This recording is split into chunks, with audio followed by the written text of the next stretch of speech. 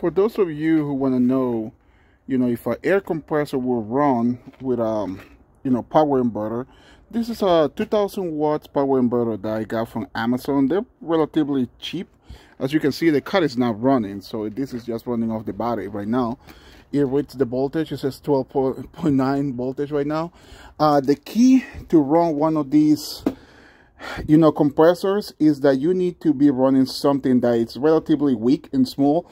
Like you can see, this one is only a 6 gallon, and I think there's only like 3/4 of a horsepower. For what I read, you can run up to a 1 horsepower air compressor of a 2000 watts power inverter. Maybe you can go a little bigger, but then you're gonna be stressing your inverter and all that stuff. So I think this will be the safe bet. And as you can see, it runs right off.